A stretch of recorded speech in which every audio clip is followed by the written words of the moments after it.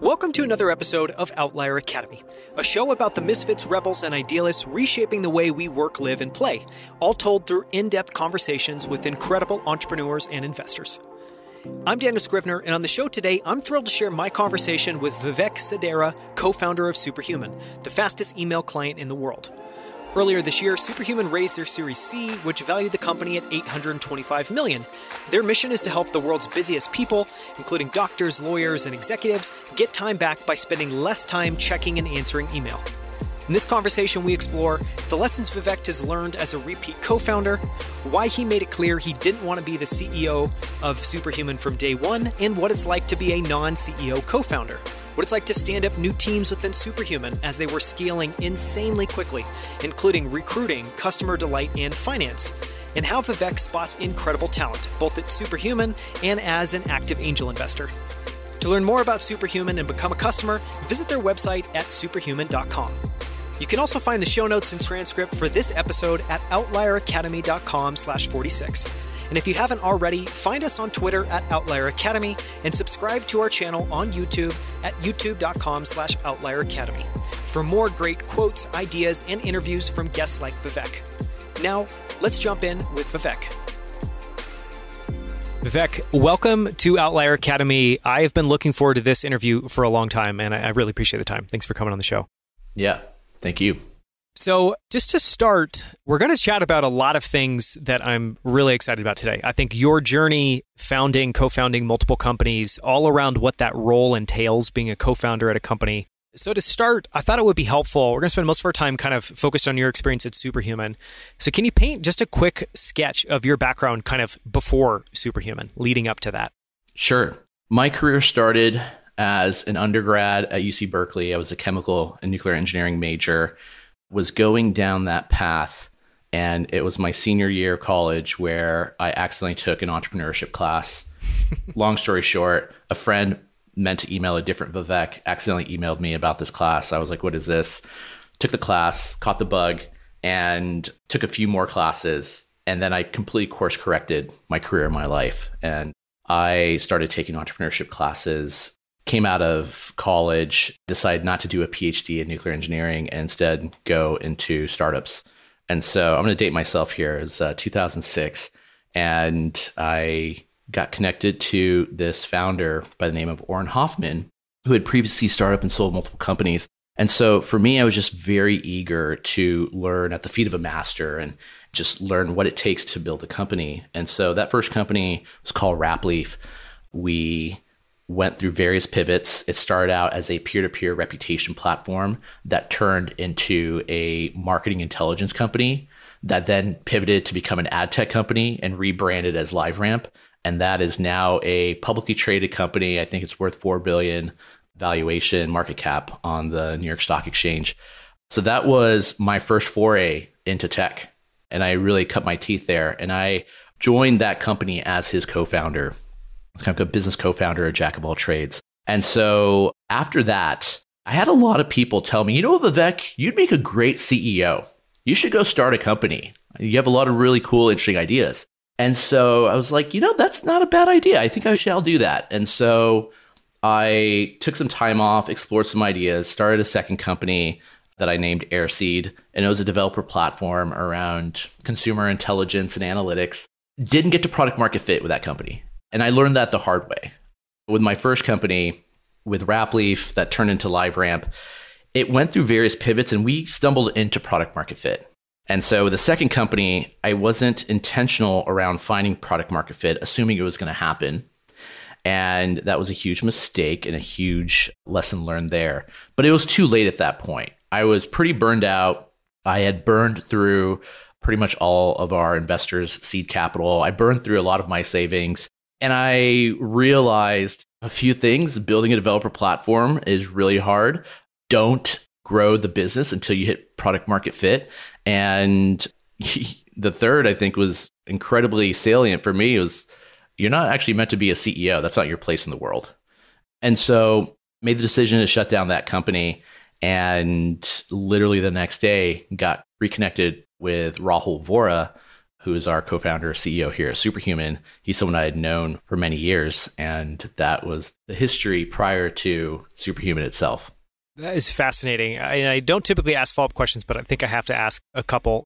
The first is, what serendipity to be emailed instead of this other Vivek and have that pique your interest on kind of studying entrepreneurship?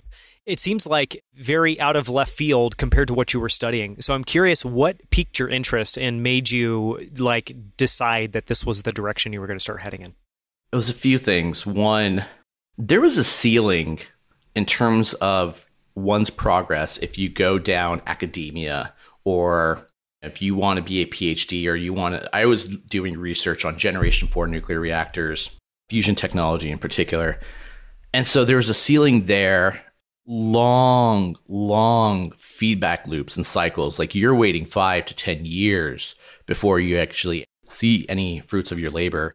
And for me, I'm more of like an instant gratification kind of person. I've also, ever since I could remember, I've had this, I don't know, this like entrepreneurial business acumen, like the lemonade stands, kind of coming up with these like business ideas growing up. And I was never able to fully explore those. And it wasn't until I took this class, and this first class was an entrepreneurship lecture series. So I just sat in the audience and I'm listening to these entrepreneurs, these founders who have been successful come in. And I've been fortunate enough to actually come back to that same exact class. It's like auditorium of a couple hundred people, and speak about my experience to kind of close the loop there. But for me, it was really just an eye-opening, like, wow, okay, this is an alternate path than what I had been going down through high school, through college, that I can actually have much more of an impact on the world than what I'm currently doing through my academic endeavors. That makes sense. And on the second point would be particularly that kind of moment in time in your story where you decide, yes, I'm going to try my hand at being the CEO. You kind of come out of that. And in your words, you maybe come to terms with the fact, or just get comfortable with the fact that that's not your role. That's not where that's meant to be. I imagine that was probably extremely painful. And at some point in time, you got over that and could relate to that more positively. I just would love to hear you talk a little bit about that, because I think that we all need to learn what we're good at. A part of that is accepting certain things that we're just not cut out for. And I feel like you can either bang your head against that wall endlessly, or you can kind of evolve and move on. Yeah. So the failure of my second company and having to shut that down was the most painful professional experience I've ever had. But it was the greatest teacher. It taught me so many lessons, and it allowed me to tap into my self-awareness. And so when we didn't hit product market fit, it was something I realized towards the end of the company, a couple months from actually shutting it down, where I was like, oh, we should actually be taking more of an intentional approach here. I made huge mistakes in trying to build out this company, the second company, Airseed. And I spent weeks, if not months, laying in bed, depressed, once I had this realization that this is going to end not well, and it's going to end poorly. And the disappointment with my team, the disappointment from my investors, the disappointment from my friends and family, and just having to face that. And I really had to look at myself. And I do distinctly remember this one particular moment where I was looking at myself in the mirror in my bathroom, and I don't exaggerate when I say this, I had tears in my eyes, and I'm like, I'm a complete failure. How did this happen? And I really just had to look inwards and realize, you know what, maybe you're not meant to be a CEO. What is your place in this world? And so I had all these questions going through my head. And I truly believe that each one of us on this planet has this particular place in the world, and they fit within a particular construct around this world and around society. And so for me, I was like, I achieved some success with my first company. I didn't achieve success with the second company where I'm CEO. So I had very limited data points, but I'm like, I actually don't care about control. I care about influence. And I've studied so many founders and so many CEOs, folks I know personally, folks I've studied from afar that I admire, and others who have been unsuccessful and have failed. And I found that the best CEOs, without sounding too harsh here, are a bit of control freaks. They exercise control. And that's actually something I look for when I'm investing in other founders and other companies. I look for a CEO who has a penchant for that. I didn't really care about control. I cared about influence. So in the context of Superhuman, when we were starting the company, this was a conversation that came up between Rahul and I, where he's like, I'm going to be the CEO of the company. And I was like, I want you to be the CEO. I never want to be CEO ever again. And I explained why. And one of the things I said to him was like, look, I don't care if you push the button. As long as I get to bend your ear and say, hey, I recommend you push the button. That's what matters to me the most. And so I didn't value control. I valued influence. I wasn't technical, especially if you're building a software company. I found the best CEOs are ones who have a technical and product background, whereas I had more of a business background. And I would say those are some of the major elements. And in all honesty, being a CEO is so incredibly stressful. It's so incredibly stressful. It's lonely. It was a very lonely experience being the founder CEO of my company, even though I did have co-founders where I didn't really have a support structure. I know that there are a lot of resources now in the market for founders and founder CEOs in particular with providing support and coaching and whatnot, but I didn't really have that. And so it was just something where I'm like, I prefer being the number two. I don't want to be the number one. And I'm happier that way because I'm trying to optimize for happiness. I'm not trying to optimize for ego. That's a great quote. I think we're going to take that out, put that in the show notes of this one. I'd love to explore transition a little bit and kind of dive deeper into Superhuman. And to start, I imagine almost everyone on this podcast has heard of Superhuman. The vast majority, a vast percentage are going to be Superhuman users. But for those that aren't familiar, can you maybe just kind of give us the quick sales pitch, kind of get people from 0 to 1 on what Superhuman is? Yeah, Superhuman is, we're building the fastest email experience in the world. There are 1 billion professionals that spend at least 3 or 4 hours a day in their inbox, not just folks in tech, but we're talking like teachers and doctors and architects, you name it. Lawyers. Exactly. And we give them time back. We give them mastery at their fingertips. Superhuman is rooted in speed. We obsess about speed, everything from using the product to the user experience to performance to how you do email. And so we see that because of that, we're saving the average Superhuman user about 30 minutes to an hour a day versus what they were doing before. Yeah, and I can attest to that. I think at this point, I've used it for 3 years. I've introduced it to a lot of other people, and it's indispensable. I mean, as soon as you kind of like learn how to use it and are able to use the features, I mean, I use it almost comically in that I've got 6 different inboxes I'm going in between and kind of triaging throughout the day. So I would highly recommend it for anyone that hasn't checked it out. I want to go back to that email you got from Rahul, and that timing seems spooky in that you shut down that company and then you get this email. Maybe talk a little bit about what was in that email, what you were thinking in the moment, and then we can start to walk through a little bit of kind of the founding origin story of Superhuman. Yeah, so it actually wasn't an email. I went to an event, and it was at Sonoma Speedway, and it was an event for founders and investors. And so again, the night prior, I'd made the decision, okay, I think I need to shut this company down. I'd already pre-registered for this event, so I went to this event anyways, and Rahul pulls up. I haven't seen Rahul in years. He and I had known each other professionally from his first company, Rapportive, which my company at the time was helping to power some of the APIs for Rapportive. And so we had built initially a professional relationship that then turned into a friendship. When he sold Rapportive to LinkedIn, he was in a bit of a black hole at LinkedIn, and I was in a bit of a black hole with my own company. So we lost touch for a couple of years, but I saw him at this event and we rekindled our friendship. And I remember giving him like a big bear hug, and we were just hanging out and we didn't skip a beat. And so it was the next day where we decided, we should grab drinks. We should hang out more properly. And drinks led to us hanging out over the next 2 weeks.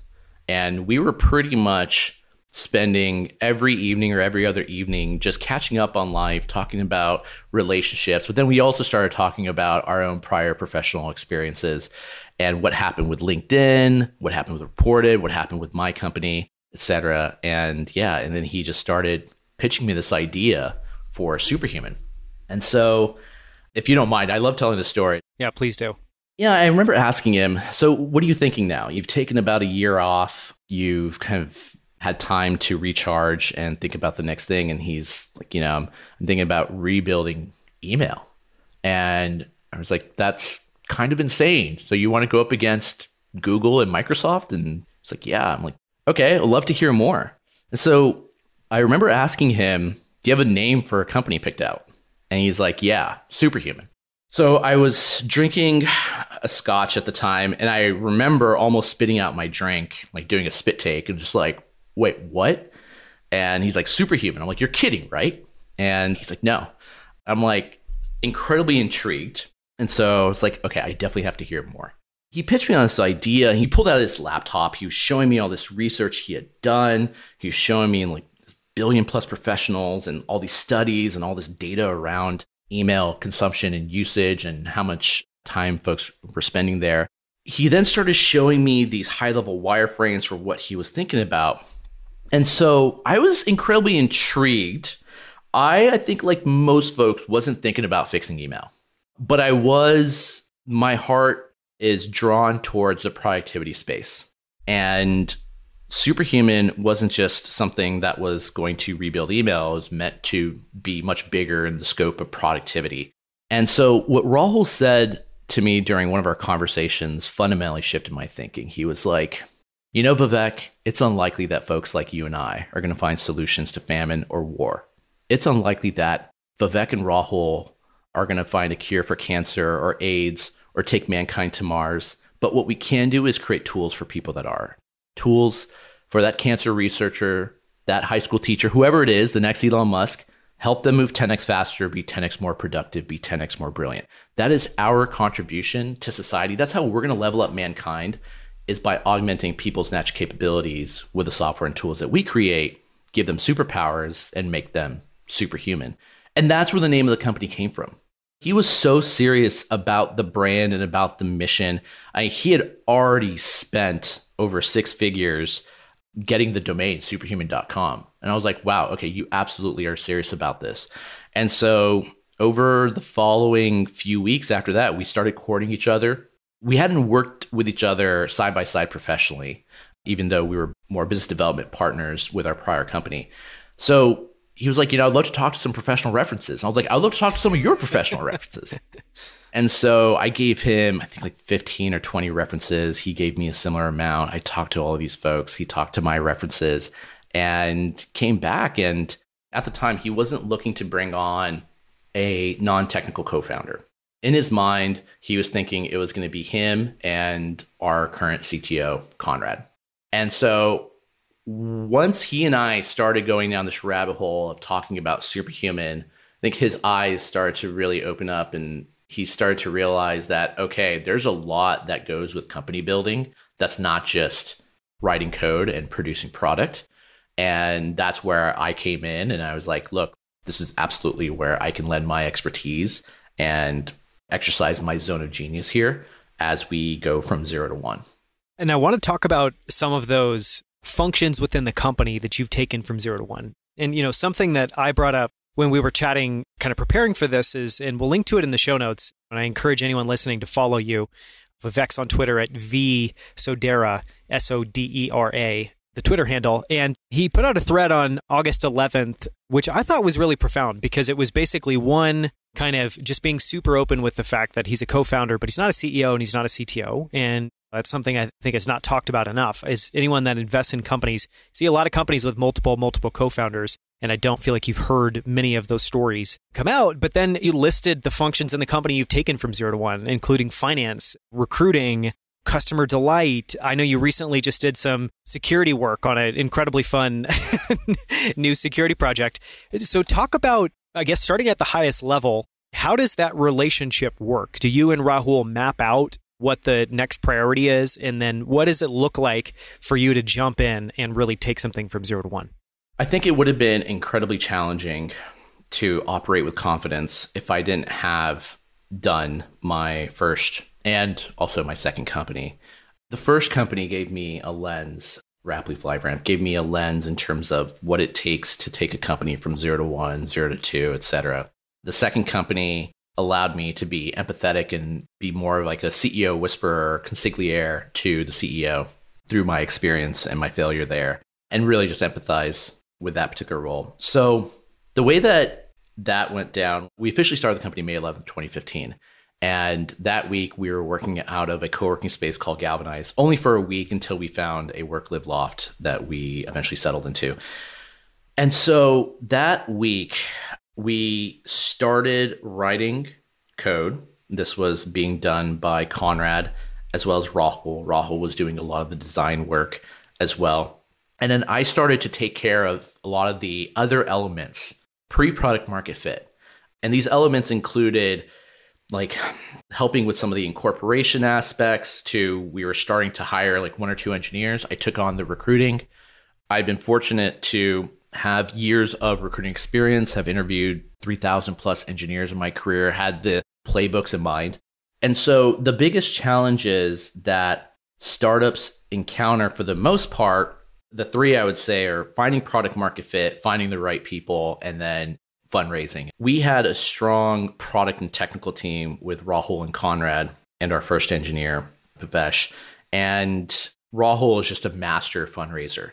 But the hiring piece was something that they didn't have as a toolkit, as part of their toolkit. And so I took that on initially, and I wore a lot of different hats. It wasn't I was just focused on recruiting. It was, okay, I'm going to do recruiting, plus I'm going to take care of all of these operational aspects with the company, like setting up payroll, for example, setting up HR, setting up all of that.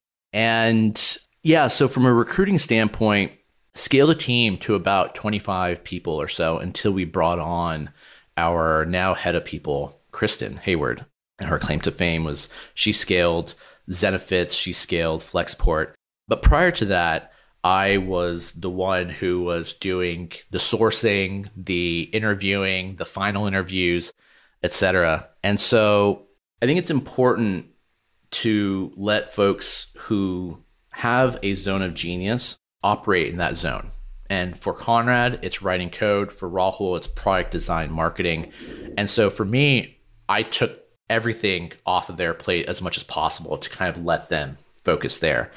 And so once we started onboarding customers, we had to have some type of feedback loop and some channel with customers. And in the very beginning, it was Rahul, Conrad, and our current head of strategy and analytics, Gaurav, where he served as a generalist, a Swiss Army knife as well. And it was them answering like 5 or 10 emails a day. But once we really started onboarding customers, I remember looking at, and mind you, I'm still like managing a lot of our recruiting functions.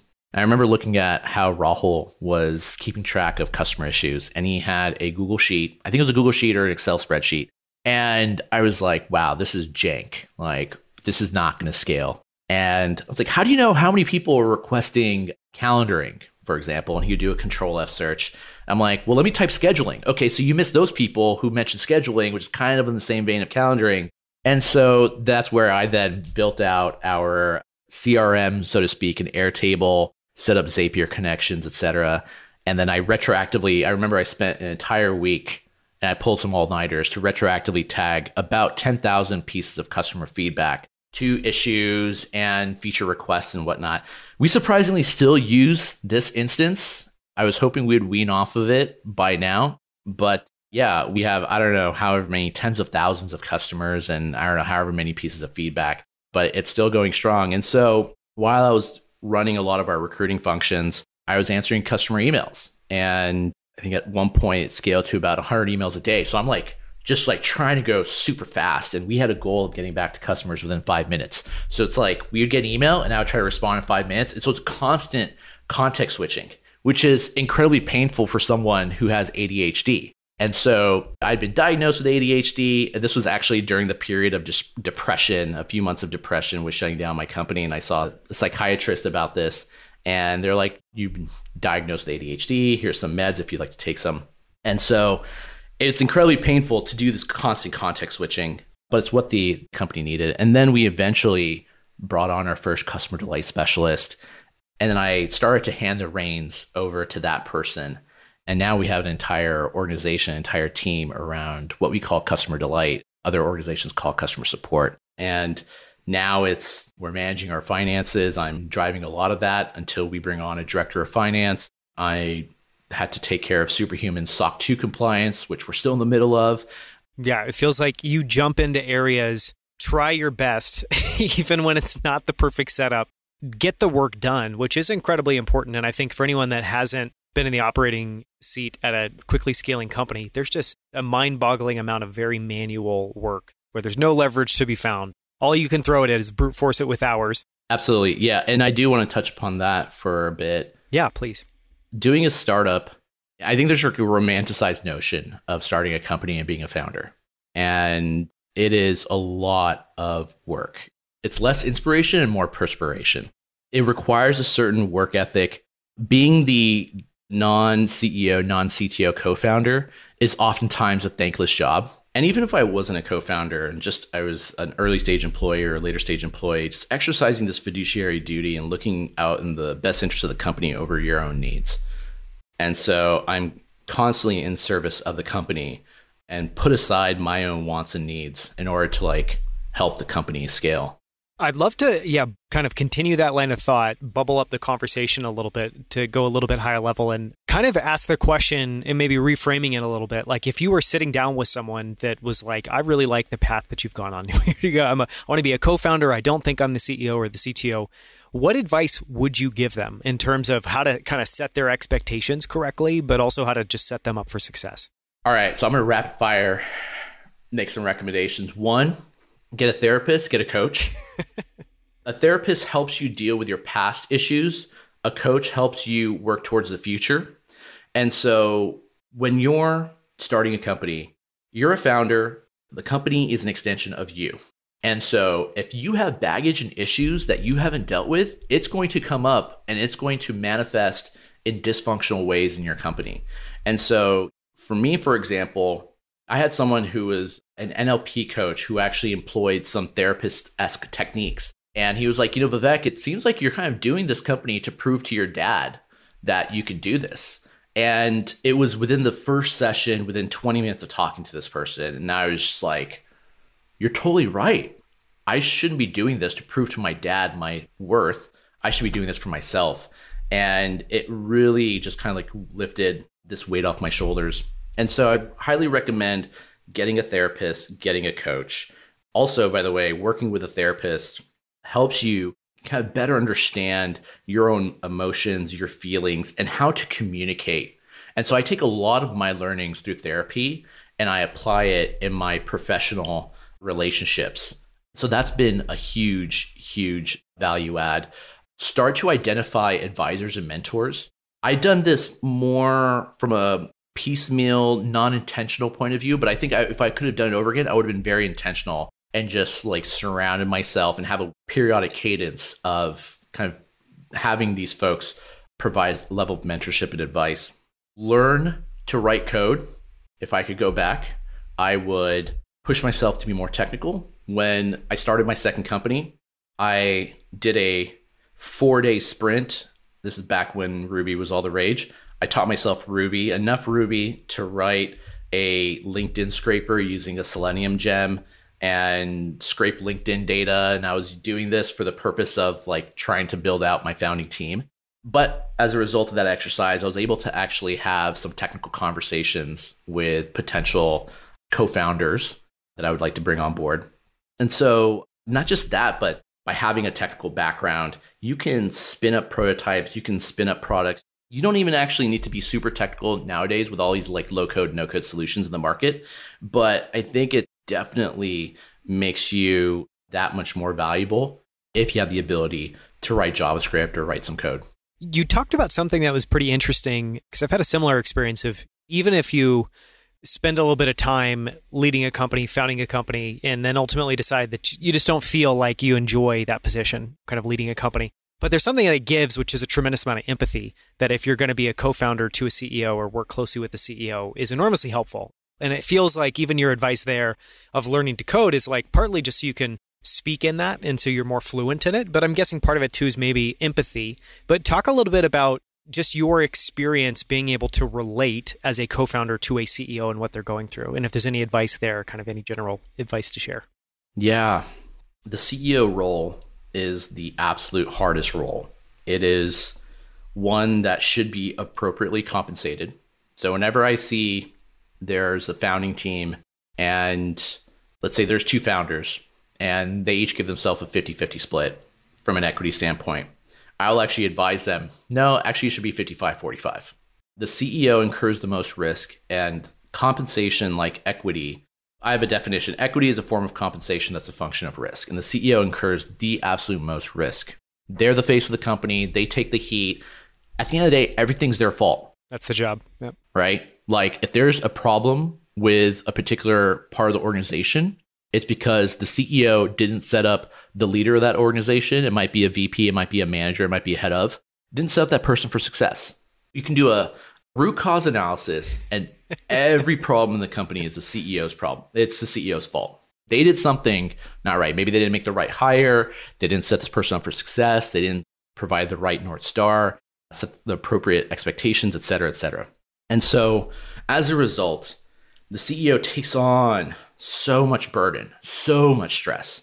I've actually seen my CEO friends within a matter of 2 or 3 years go from a full, like whatever their hair color is, to like all of a sudden they have a lot of gray hairs.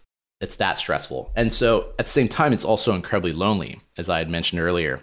And so in my conversations with Rahul, especially during the early days, I would poke and I would prod and I would try to get a sense of how he's feeling. Because I understood from my prior experience how lonely it was, and I would get him to open up about it. And I would be a support structure for him and let him know like, hey, look, this is going to get better. Like, I'm here to support you. Like, you tell me what you need. I'm happy to help out here.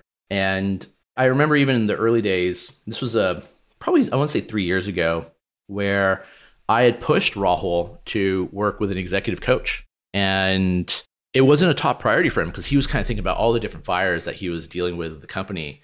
But I realized that the potential of the company was really limited by Rahul's potential. And so I needed to push him to be better and to level up. And as a result, the company would have a higher ceiling and would be inevitably leveled up as well. And so I did a lot of the legwork in finding various coaches, different styles. And I interviewed them. I took notes and I like handed it to him on a silver platter. I'm like, here you go. Pick which coach you want to work with. And he eventually worked with, I think, 2 of the 3 coaches over the following couple years. So having that, look, I can empathize to like a degree of what you're going through. I obviously can't empathize. Like right now, Superhuman's a 100+ person company. I cannot fathom the level of stress and the things that Rahul has to deal with at the scale that we're at. We had just raised a Series C from IVP. The company's valued at X amount. We have a lot more eyes on us now. And so there's a lot more pressure to keep this thing growing and scaling. And that then turns into a lot of kind of stress on someone like Rahul. And so, but during the early days, it was definitely like, hey, I kind of can get what you're going through. Let me try to help out here. And I would proactively try to take things off of his plate or proactively help him behind the scenes so that he can scale and therefore the company can scale as well.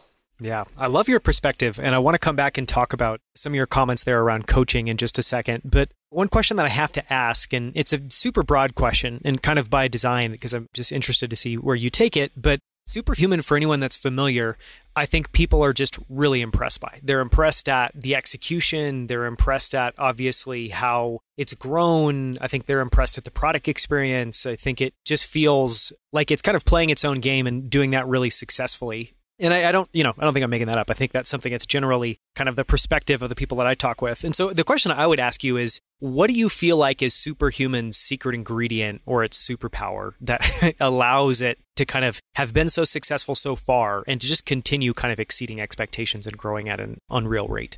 Do you want to know the secret? Yeah. I don't know if I should share this. The secret is it's the people. It really is. I think we have pound for pound the best team in the world. I sat in a couple YC demo days, not the last YC demo day, but the 1 or 2 before. And there were so many of these YC startups that are pitching themselves as we're the Superhuman for X, we're the Superhuman for Y. And it was flattering, but at the same time weird. I'm like, we're not Uber scale. We're only, at the time, I think we're only like 50 people. I'm like, this is crazy. This is insane. And that's a function of how much we've invested in the brand, how much we've invested in the product, our customers, and just how folks perceive us. And that really comes down to having the right team in place. I think Rahul has the strongest founder market fit when it comes to building an email startup. This is something I also look for when I invest in other companies, where I see, is this what this person was meant to do in this world? And Rahul has this mantra where it's all about helping people be brilliant. And so with Reportive, he was helping people be brilliant with other people. With Superhuman, he was helping people be brilliant with email and their productivity. But he just bleeds this mission. And then here is someone who has some of the strongest product chops I've ever seen, who has this reality distortion effect, almost like Steve Jobs-esque, who can paint such a vivid story and vision. And that's rare to find. And it's also, he has a technical background. It's like Superhuman would absolutely be a very different company today. And I don't think we'd be where we are if it were a different CEO. And then you have our CTO, Conrad, who is without a doubt the strongest engineer I've ever worked with. Like, folks talk about the unicorn, the 10Xer, that's Conrad. These are highly influential key players, force multipliers in the company, where we have Gorov's, our Swiss Army knife. He can wear a lot of different hats. We have Amuye, who was actually probably the best hire I've ever made in my life. She's now our head of all engineering at Superhuman, but she came on as our first iOS lead. Kristen, and we've kind of made recent hires. So at the end of the day, it's the people. There's actually really no secret sauce. It's the people. But I love that. Yeah. I love that because I think it makes sense even hearing you talk through that. I mean, it checks all the right boxes. And one thing I was thinking about as you were kind of listing those names and talking through that a little bit is, I think it would be interesting to hear your perspective on why the people are so important. Because I think obviously the kind of first order answer is, you can just do more. The more talented people you have, the more you can do. But the thing I've noticed is that the best people also they are themselves as an individual very ambitious, meaning they have very ambitious plans. And they also have very high expectations of what they're going to make and very high expectations of what they want to build. And it seems like those are as important, if not more important, than just being able to do the work. Any thoughts, perspective there? Yeah. If you look at a sports team like the Warriors, it's not just Steph Curry, it's Klay Thompson. It's these other folks who are on the team that come together and help take a team like the Warriors to becoming NBA champions. So, yeah, it is the ambition. It's important to find folks who have core values alignment, because if you don't align on values, like their values as well as the company's values, then you're going to have not the synchronicity and kind of like being able to move effectively forward. You're going to have friction and tension.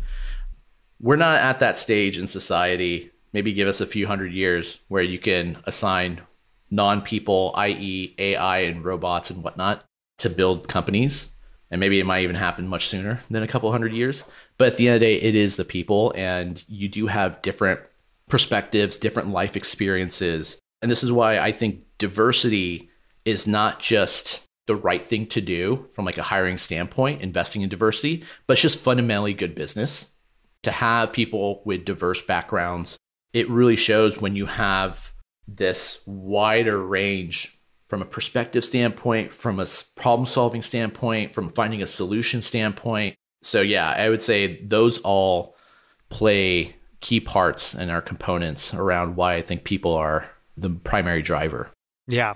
On that diversity note, I think the way that I always kind of contextualize that and thought about that is the more diverse team that you've built, you're just increasing the sample size, meaning you're increasing the perspectives that people are going to bring to the problem or the solution or the discussion, which is really, really important. We've covered a ton of really interesting things. Like looking at my page here, there's so many questions I had written down that you naturally covered. So I think it would be great to maybe end on a couple of notes and touch on some things that we've talked about before. And one was, this came up, and it was a quote I wrote down when we were initially planning out what we discuss. And you just wrote down this notion, and you gave me this quote that failure is a rite of passage, especially for entrepreneurs. And I would love it if you could just take it from there and expand on that idea for a little bit, because I think it's important. It relates to your story, and I think you'd have an interesting perspective. Yeah. Failure is life's greatest teacher. You learn so much about yourself, what you're capable of, what you're not capable of, in such a condensed amount of time through this experience of failure. It just like, it hits you like a truck. But once you wake up from the disorientation and then you can evaluate and you get over the initial emotional dysregulation or the emotional shock from the failure, you learn so much. And as long as you have a particular growth mindset, failure can absolutely be a great teacher. And so for me, I'd mentioned this with my second company where it was a slow failure on my part. But once the realization hit me that, hey, we failed in this endeavor, it did hit me like a truck. And it was because I've always held this hope of like, maybe we'll figure out, maybe we'll get there. And it's like, okay, at a certain point, it's like, I'm compromising my health. I'm compromising all these aspects of my life. And I actually have to be realistic here. I don't think we're going to get there.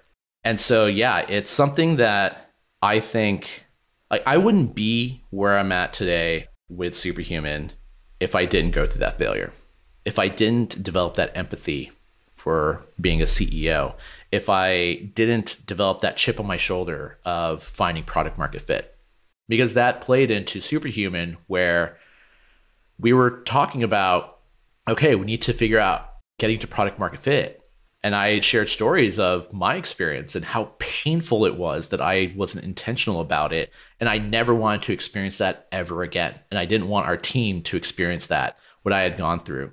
So yeah, it led me to where I'm at today. And I think you learn much more through your own failure and other people's failures in a much shorter time frame than I think you do through success.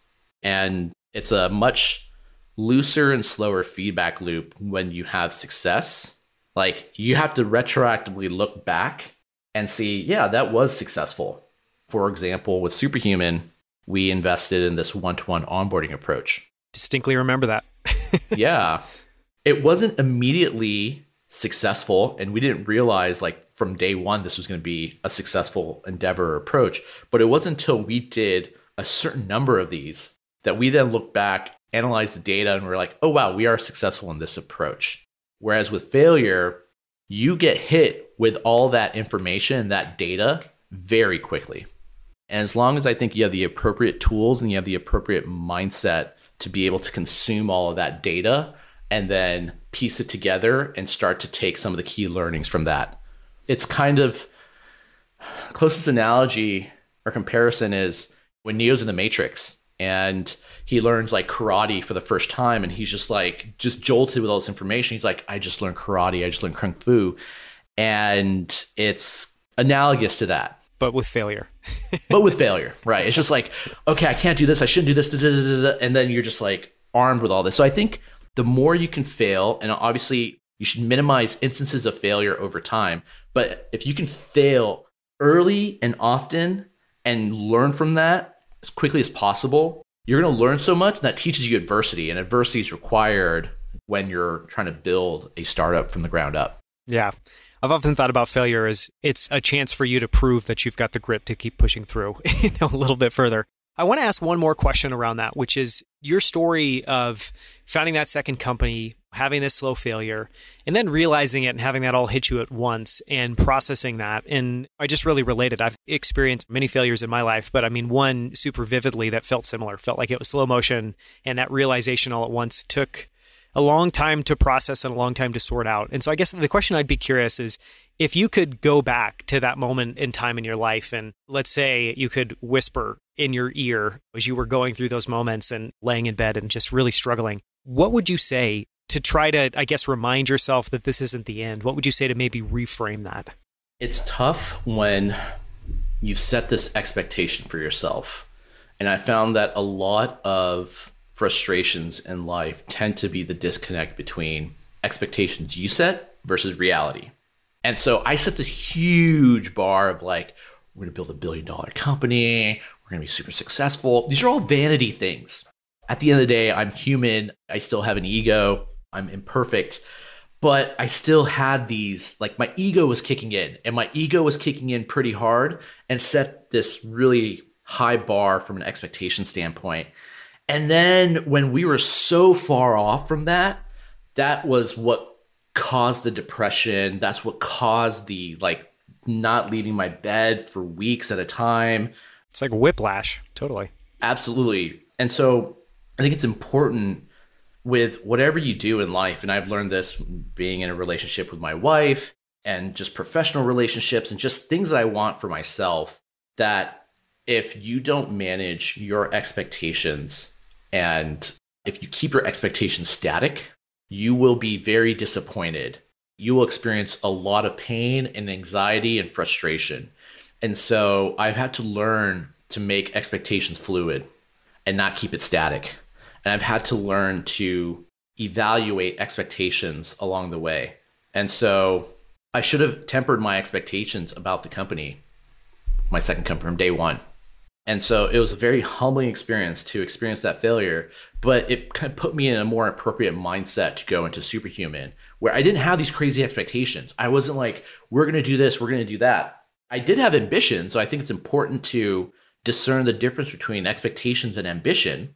I was like, I would like for us to get there. That would be great, but I'm not expecting us to get there. And we'll just kind of see where this takes us. So that's what I would kind of whisper to myself, especially during the early days and through the painful experience of shutting down the company, is just constantly remind myself to evaluate my expectations and maybe refactor or recalibrate expectations. And it might be hard-coded, a weekly thing, a monthly thing, whatever it may be, but just making that an intentional exercise.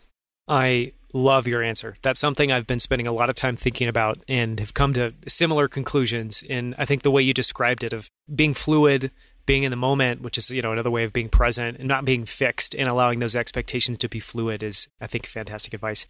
This has been an incredible interview, and you have so much to share. For anyone that wants to follow you, find you online, wants to find Superhuman, obviously, I guess we talked about it, superhuman.com.